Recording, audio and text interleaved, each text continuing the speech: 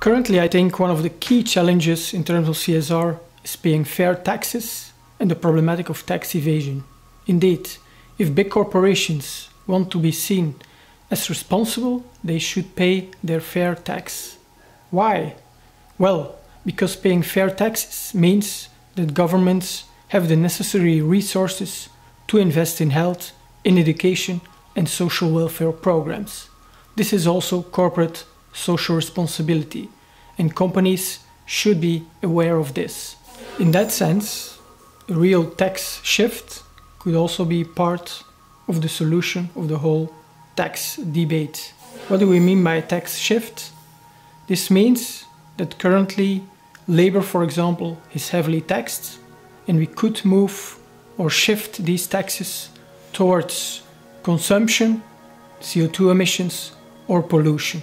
You can read more about it in one of my articles about taxes and climate change.